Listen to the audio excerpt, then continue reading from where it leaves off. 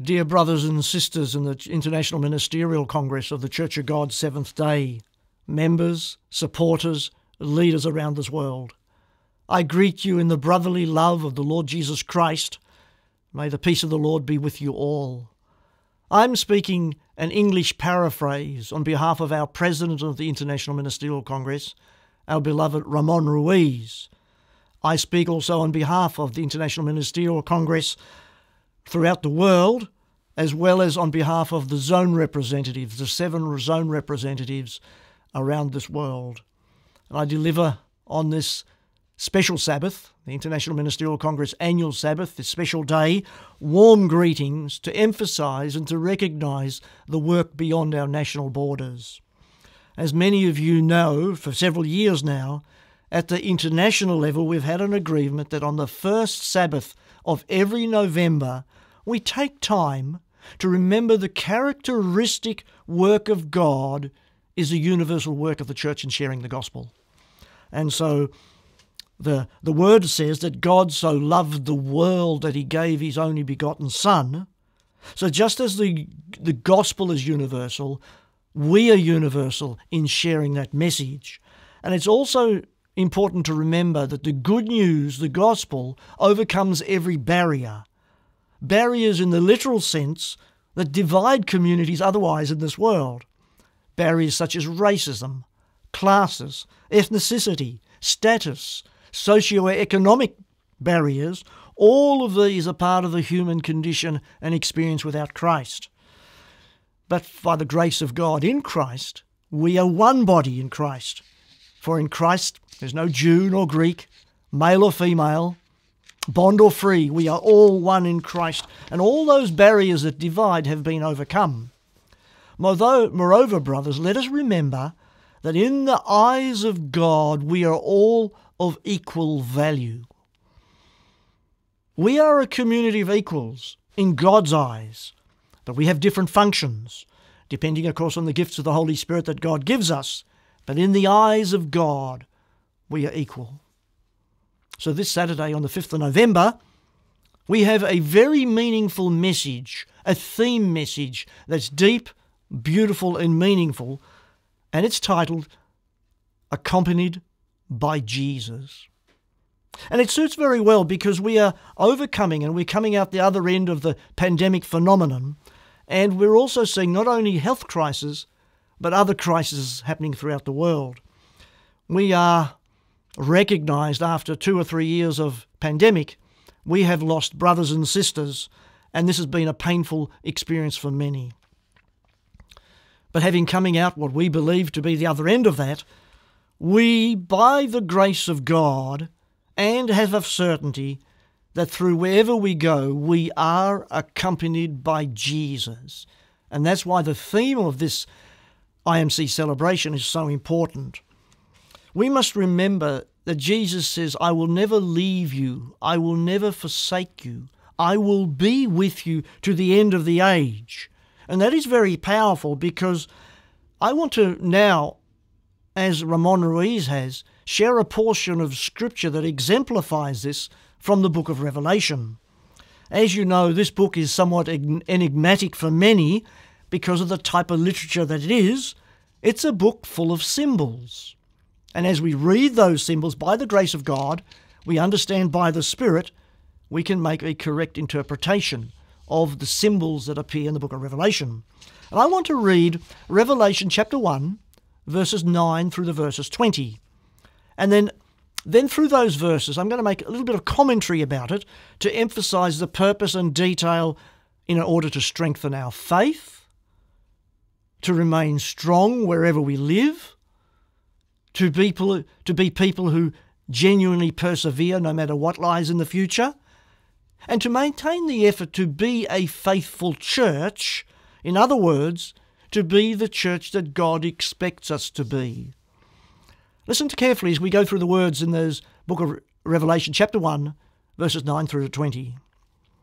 I, John, your brother and partner in the tribulation and the kingdom and the patient endurance that are in Jesus, was on the island called Patmos on account of the word of God and the testimony of Jesus. I was in the Spirit on the Lord's day, and I heard behind me a voice like a trumpet, saying, "Write what you see in a book, and send it to the 7 churches, to Ephesus, to Smyrna, and to Pergamum, and to Thyatira, and to Sardis, and to Philadelphia, and to Laodicea." Then I turned to see the voice that was speaking to me, and on turning I saw 7 golden lampstands. And in the midst of the lampstands was one like a son of man, clothed with a long robe and with a golden sash around his chest. The hairs on his head were white, like wool, like snow. His eyes were like a flame of fire, and his feet like burnished bronze refined in a furnace, and his voice was like the roar of many waters. In his right hand he held 7 stars, and from his mouth came a sharp 2-edged sword, and his face was shining like the sun in full strength. When I saw him, I fell at his feet as though dead. But he laid his right hand on me, saying, "Fear not. I am the first and the last. I am the living one. I died, and behold, I am alive forevermore, and I have the keys of death and Hades. Write therefore the things that you've seen, those that are, and those that are to take place after this. As for the mystery of the 7 stars that you saw in my right hand, and the 7 golden lampstands, the 7 stars are the angels of the 7 churches, and the 7 lampstands are the 7 churches." And we can look at that and go, amen, brothers and sisters. Well, I'd like to begin first of all to say that this vision to John was the first beginning stage set in the book of Revelation. And it means a lot because Revelations 1, 2 and 3 sets the stage and holds a certain primacy in the Revelation narrative. And in that sense, those words give us some hope and comfort and encouragement in the difficult times now and what we may have to face in the future. Right now we see several armed conflicts happening in the world around us where our brothers and sisters as a result are suffering, and many have had to leave their homes in order to save their lives. There are many scourges in this world, and many of those scourges affect a lot of countries around the world. So, brothers and sisters, historically, then in the past or today, by God's grace, we are not alone. We as God's people have always been accompanied by Christ. And that's the theme of today, as we celebrate and proclaim the Lordship of Jesus being with us around the world, now and on into the future. And so I want to go a little bit deeper into this reading and share and encourage you to remain strong and steadfast in the faith in and of our Lord and Saviour Jesus Christ. Now, looking at the author of the scripture, he identifies himself as John, and he does not give his credentials as an apostle, much like Paul does and others do as well. Now, we don't know whether he was John the apostle or not. John was a common name at the time, but we just know he was a servant of God named John, and because John was a very common name in the first century, and I've inherited that name, John, from my Greek grandfather. What is important above the writer is the writing recorded for us from 2,000 years ago. That is, as we are before and we immerse ourselves in the Word of God, the author identifies himself as our brother, that we are not alone in this kind of tribulation, and neither was he. You see, there's millions of Christians around the world who are suffering, experiencing some kind of marginalisation, cancel culture, having to flee for their homes. And the one thing that we all share in common is that we're not alone. Since the beginning of Christianity, followers of Christ have suffered various tribulations, and whether it's been in the past or in the future, we know that in a broken world, that's what we can expect. So the author says that apart from being our brother, he's also a participant in tribulation.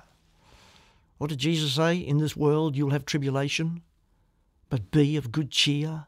I have overcome the world.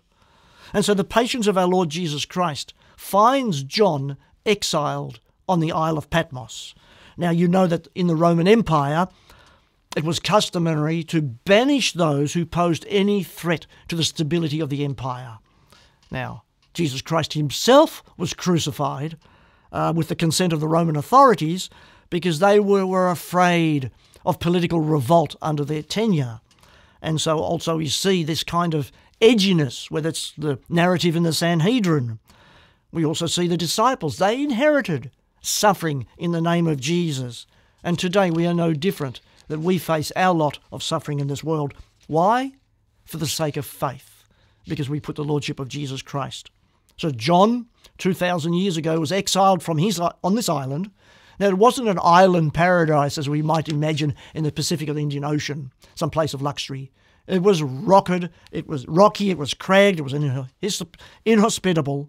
And so John, as well as presumably others, were exiled to a place like that. So they could no longer share the good news. They could no longer be about their pastoral duties. And so the apostle says he was taken there by the word of God and the testimony of Jesus Christ. And that gives the authority to the narrative that follows. And it's in the midst of suffering that we can go through, that we can actually, when you think about suffering, there are two levels of suffering.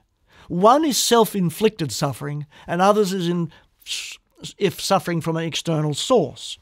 And of course, sometimes we can be our own worst enemy with delusions of grandeur, or we focus on material things and we can't get them, and so we suffer in that capacity. What we have to look at is the cause and the origin of our suffering, because too often we are responsible for our own actions, and we've fabricated the cause of suffering through our failure to walk with the Lord. And of course, there's no glory, there's no merit in that. So we must look and recognize whatever we're suffering, where does it come from? Does it come from our own inaptitude, or does it come from an external source, the brokenness in this world? For the sake of the gospel, as in the case of John, it was for the glory of God. What does Jesus say? Blessed are they when they persecute you for my name's sake. Because God gets the glory. And you read in the early chapters of Acts where the disciples felt it was glad to be counted worthy to suffer for the name of Christ. And that legacy that Jesus says, I will build my church, suffering is woven into the very fabric of our journey in this world. So back to John. He was carried away in a spiritual vision on the day of the Lord, and he hears a voice saying, I'm the first and the last. I am the Alpha and the Omega. And so John is instructed to write a letter to the 7 churches who are located in Asia Minor, where Turkey is today. And we can historically verify those cities that John wrote to. And the voice in this vision is easily identifiable as the Lord Jesus Christ speaking to us. He's the Alpha and the Omega, the beginning and the end, using a play on the alphabet as was understood in that day. This is very significant because the idea of Alpha and Omega, the beginning and the end, referring to deity, the Son of God glorified at the right hand of the Father, appears also later on in the book of Revelation. So what does John hear? He hears a voice, and he turns to see the voice that spoke to him, and he sees 7 golden candlesticks, and in the middle of the 7 golden candlesticks is one that he recognizes as being like the Son of Man. Now it's interesting, this vision, this right at the very beginning, the Son of Man is of course the Lord Jesus Christ manifest to John in glory.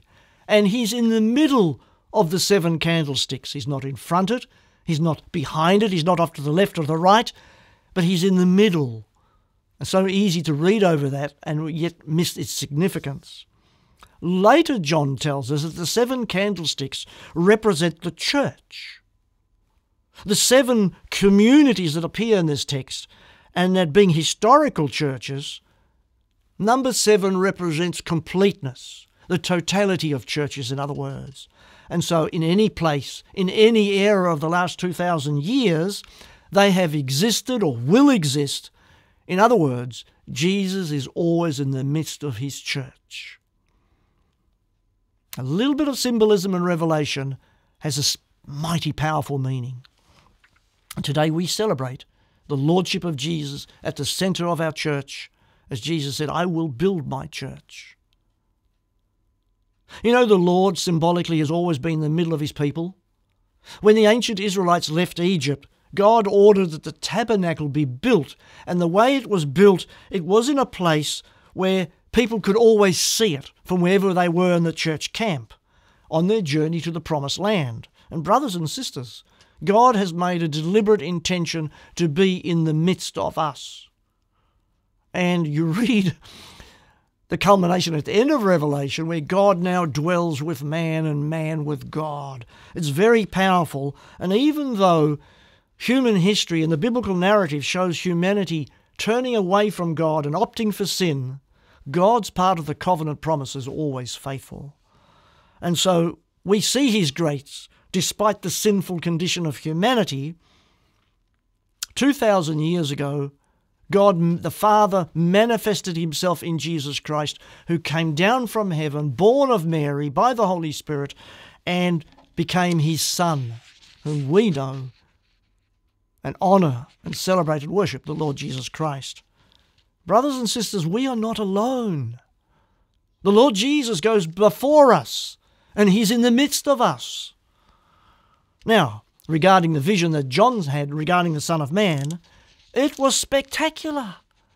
A vision that was so powerful and so strong that the glorified Christ was, as best as John could visualize, the purest style of the high priest in the old dispensation. Remember, the priests used to dress up with a long robe and a turban and etc. But John describes Jesus then in this vision as his hair as white as snow, reflecting the holiness of the Lord, his eyes like a flame of fire, exhibiting purity. Out of his mouth, John went what he saw a symbolic two-edged sword. And the author presents that to us in imagery that might be familiar to us from reading of the Old Testament high priest role in the Old Testament. And so, as we enter the book of Revelation, this extraordinary vision, we are invited to deeply appreciate the reminder that Jesus is Lord. He's our Lord, and his preeminent lordship forever.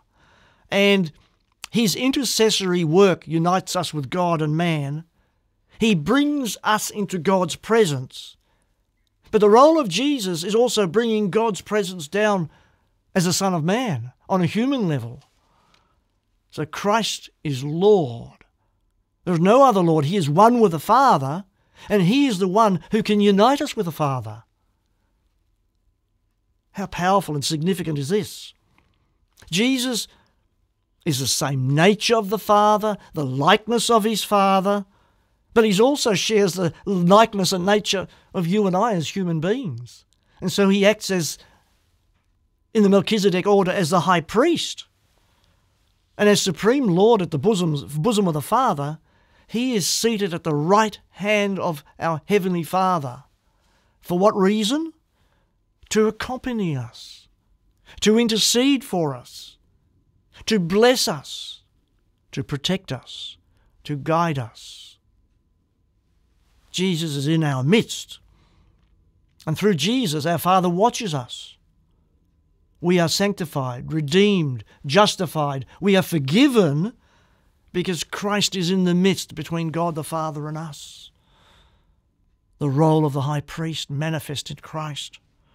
So the motto for this year wasn't hard to determine, accompanied by Jesus. Yes, we are also accompanied by the brokenness of this world, sickness, pandemic, war, famine at the moment in Somalia and other places, and some of these things have been rarely seen in a generation.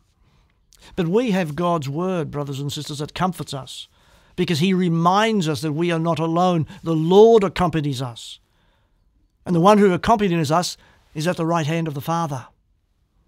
The Scripture says, when John saw all this and absorbed the intensity of this specific and spectacular vision, he fell down as if he was dead. It was too much for the human psyche to comprehend.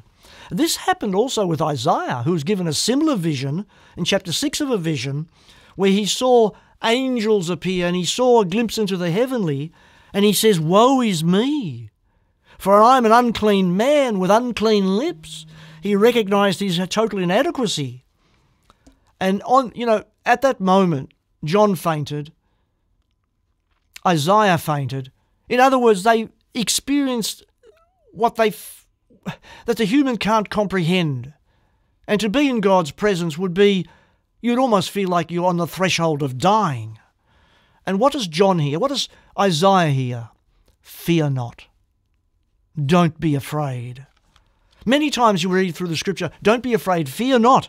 It's the Lord who tells us, do not fear, don't be afraid. That was the same message when Joshua stepped in the shoes of Moses. Don't be afraid, be of good courage, be of good cheer.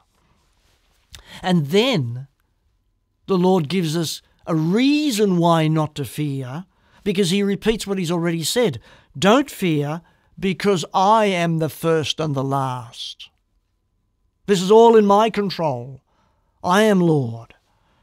So what does this mean? Well, God and Christ are the origin and final destiny of all human destiny. That's why the author of Hebrews says, fix your eyes on Jesus, the author and finisher of our faith. In the Lord's hands is all of human creation, narrative and history, particularly salvation history, and that pertains to you and me.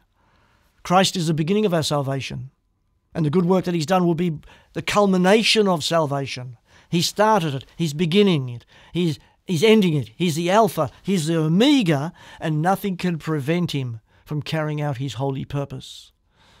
That gives us extraordinary courage. Jesus says of the church that he's building, the gates of hell will not prevail against it, because he is the one who sustains the history of salvation. Verse 18 says, behold, I am alive. I was dead, but behold, I am alive forever and ever. Without doubt and uncertainty, the voice of Jesus, it's the resurrected Jesus speaking, brothers and sisters. He's the one who appears in the vision. He's not dead. The grave cannot contain the Lord. It took him because of your and my sin. Jesus was dead for 3 days and 3 nights, according to the Old Testament prophecies. Just as Jonah was in the grave of in the belly of the whale or the fish for 3 days and 3 nights, so said Jesus, the Son of Man, will be in the heart of the earth for 3 days and 3 nights. But guess what? The Lord rose again. And you know, when the women were first to visit the tomb, they went to anoint the body of the Master, and they were astonished that their Lord was not there. What did the angel say? He looked at Mary and said, why do you seek the living among the dead? He's not here. He is risen. Brothers and sisters, that is the signature of the definitive promises that the Lord gives, that they are true. Because of the power of having risen from the dead, so now Jesus Christ intercedes for us. And in that sense, Jesus is invincible, unsurpassable. We describe him in these concrete expressions of omniscient, omnipotent, omnipresent. Can you comprehend the divine reality that we are called to believe by faith? Our Lord is over and above all things, and he has created everything that's been created. And one of the other symbols that come out of the resurrection, out of the book of Revelation, is that we should not fear, also because he has the keys of hell and death. Now, keys are a symbol of authority, of ownership. In that sense, Christ is absolutely over all. Life, death, present, past, and future. Absolute everything is under the dominion and the authority of our Lord Jesus Christ.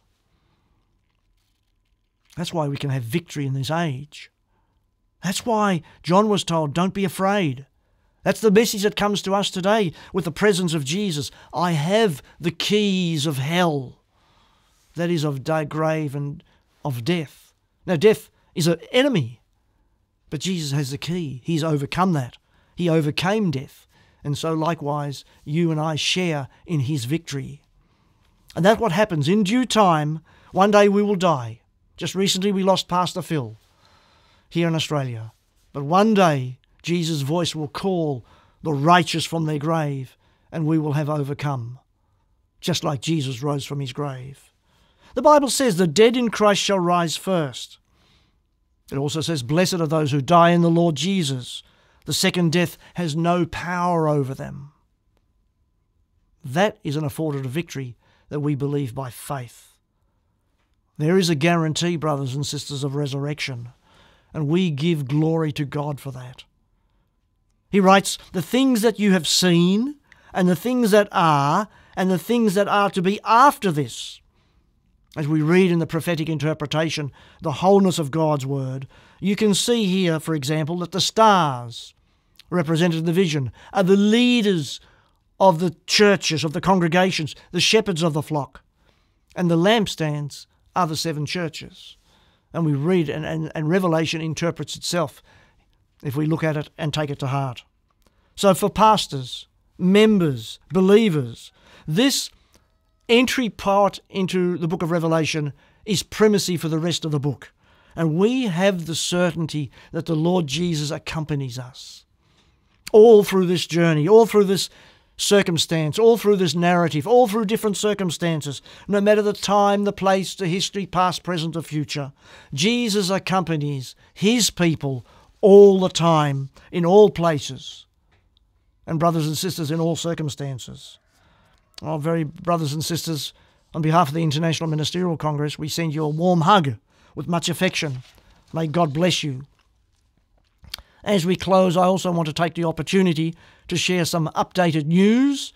In the International Ministerial Congress, we're working with various agendas and committees to finally hold the next Congress session in Nigeria in November 2023. By God's grace, we work towards that, and we have some well-equipped volunteer teams working out all the details for that. In order to prepare for that, I encourage all countries to send their delegates, a representative and an alternative, so that we can have the Congress with the full participation of all member countries throughout the International Ministerial Congress of the Church of God Seventh Day. God bless you, brothers and sisters. In the words of Ramon Ruiz, paz, which in Spanish means peace. I'm in the name of the Lord Jesus Christ. I'm your brother, John Klassek.